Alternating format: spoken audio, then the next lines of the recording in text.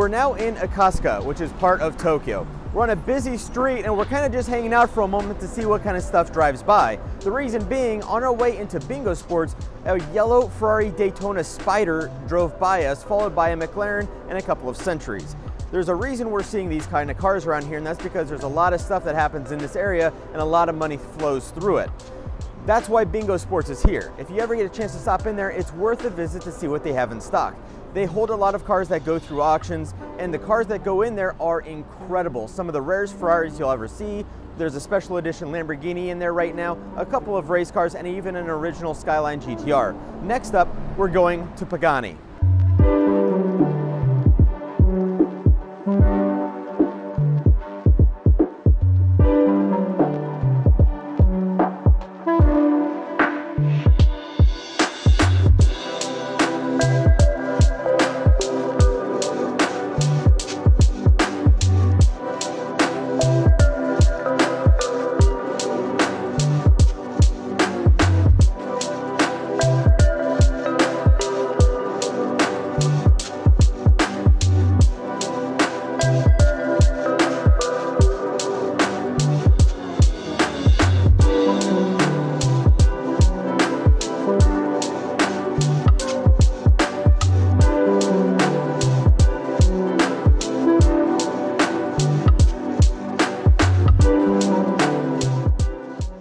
Behind Bingo Sports and Pagani is the Hiei Shrine. It's up on top of a hill with a stone wall, so it's easy to spot. There's also a massive gate with a pair of lions protecting and guarding it. This is one of the most beautiful places that you can find in central Tokyo to take pictures. However, be ready because there's always tourists around and it can be hard to get an isolated shot with just you and the scenery. But we're gonna go up and check it out and see if we can get a chance to get some really nice pictures.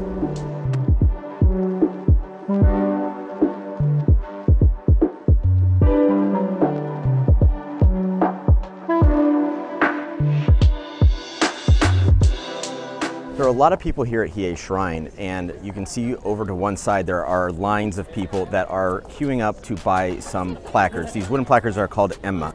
On them you write your wish, and then you hang that wish over on this side where it stays for a while, and the more people that read it, the more likely it is to come true. The predominant thing you'll see are mice and rats. The reason is because this is the beginning of the new Chinese New Year, which is the year of the rat. Last year was the year of the boar, which was the year I was born in, thus my trip here last year having an emma with a boar on it, which I hung my wish on. Here we see fortunes. Now these fortunes are written on paper. What you do is you drop a coin into a box, reach in, and get a fortune. You read your fortune and then you hang it on whatever they have available for you to tie it to. Sometimes this is a string, sometimes it's a fence, and sometimes it's a structure like this. Either way, that's where it stays, and hopefully your fortune comes true.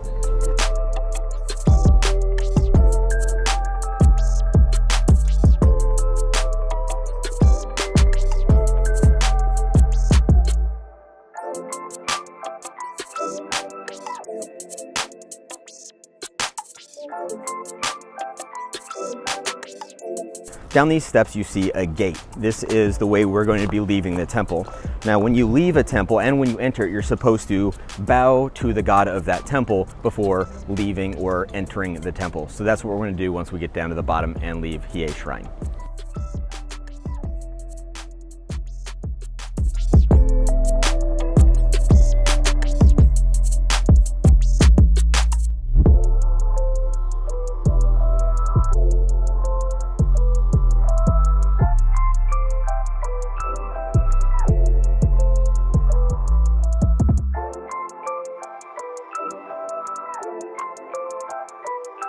Our first stop in the Aston Martin Brand Center is the Champagne Room. At least that's what I call it because, for obvious reasons, it just fits. We're gonna go from here upstairs to check out what's there, and then we're gonna continue on throughout the Brand Center into the dealership where the pre-production DBX is waiting for us. This is the vehicle they used for testing the vehicle throughout the streets of Japan. I knew there was a DBX that was going to be waiting for us here, but I did not expect to see a Lagonda. If you haven't seen one of these in person, you cannot appreciate just how beautiful these cars are. From my knowledge, given a hard time by a lot of people because it seemed kind of understated and simple and very, very expensive. When you look inside, there's a lot of similarities to Aston Martin's other vehicles, specifically the Vanquish. However, when you look at this car in person, the proportions and the lines on this thing are so beautiful. It's got this understated elegance that not too many manufacturers can do these days. This particular car is for sale and it's going for 80 million yen. That's about $800,000 in current exchange rates.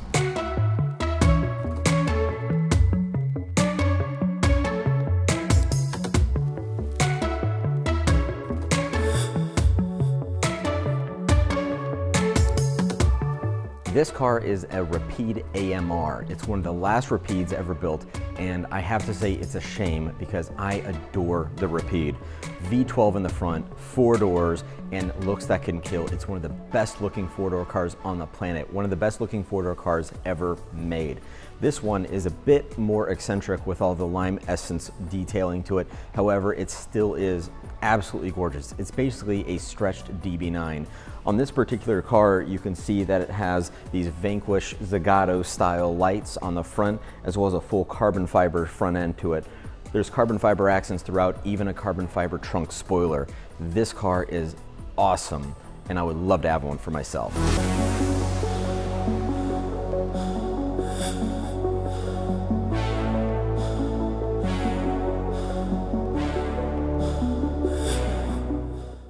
This is the Aston Martin DBX prototype that they use to test in Europe and Japan. It may have gone elsewhere, but we know for sure that it's been through those two areas. It looks very similar from the outside to the production vehicle. Obviously, it's got the Welsh Dragon camouflage on it, but inside and outside, there's a lot of carryover parts. They've been kind enough to give us some time with it, so let's take a look at what this vehicle looks like. One of my favorite things to see on the DBX is this grille. I love the big grille that Aston Martin's been using since, I think it was the DB24 is when they started bringing in this grille. Absolutely adore it. It's great to see it used this way on an SUV. Oversized grilles are starting to become more common, but this one is still a signature style that I think needs to continue for as long as possible.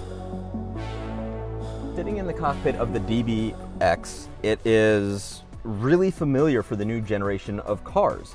And I'm sitting here and I'm kind of trying to take it in as if I was driving this, and quite frankly, it feels like a natural evolution when going from the DB11 to the new Vantage to a DBX. The center console is raised up really high as if you're in a sports car. Underneath it is a big empty space where you can put things like a purse or a small bag or something.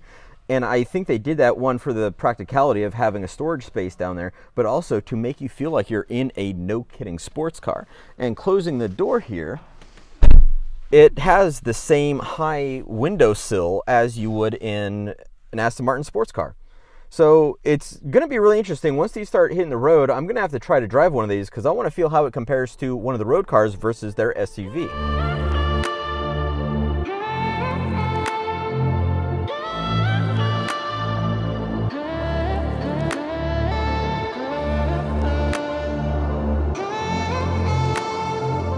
There are multiple train networks that work around Japan. In Tokyo, there are 3 primary ones, including the Tokyo Metro, which we're about to take.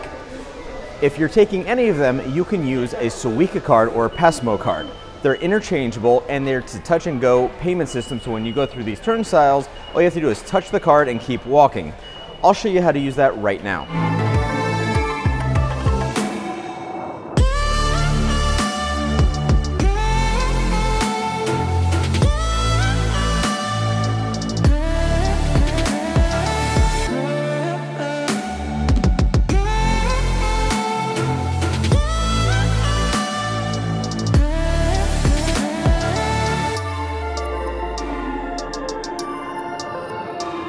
I'm about to check into my hotel that I'll be staying at for the last 2 nights of this trip.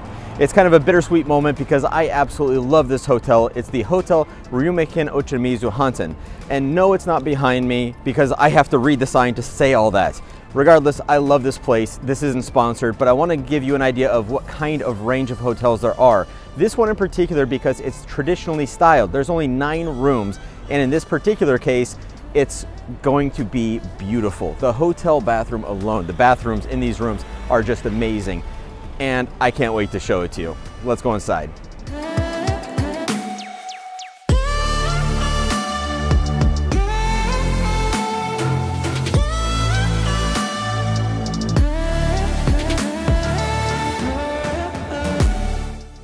first things first is we have a full closet right here, which is huge by most hotel standards, let alone Japanese hotel standards.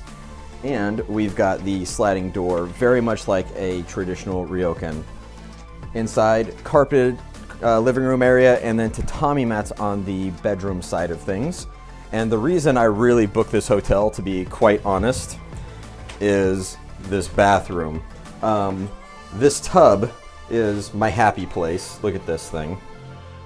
It's handmade porcelain or stonework. And then I'm gonna have Evan come on in here and hopefully we can time this properly. You're gonna go in here and watch what happens with the magic room.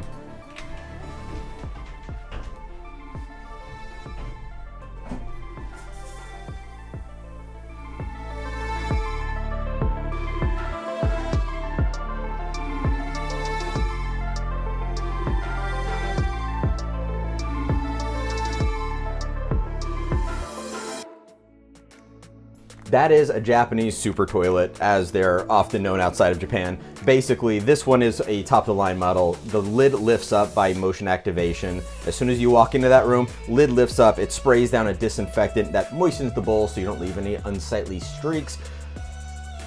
I don't know where I want to go with that. But it is one of my favorite things about Japan. It's a weird thing to say, but once you get used to the spray, anything less feels savage.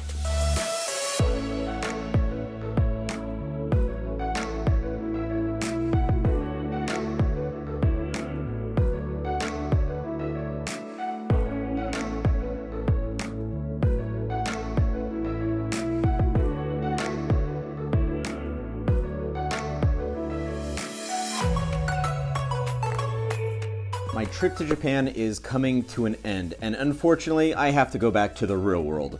I hope you enjoyed what you saw, and even more, I hope you'll try it for yourself. I'll be coming back to Japan next year for Tokyo Auto Salon, and I'll be back before then for a few other things as well. I'm looking forward to coming to Super GT races. I'll probably catch a game or two because I love baseball in Japan, and I've got a lot more exploring to do. I think next time I'll be driving a bit more, but either way, I'm gonna have a blast, and I hope you will too. I wanna say thank you to everybody that was a part of this trip. Evan, who's been behind the camera and lugging that camera around, he has been an absolute trooper dealing with all this, and all of my friends that came to visit and that I made along the way. If you wanna try some more of this for yourself, if you wanna read some more information about it, if you wanna check out some awesome pictures that Evan took, check out redpants.lol and unzipped.lol for more. See you next time.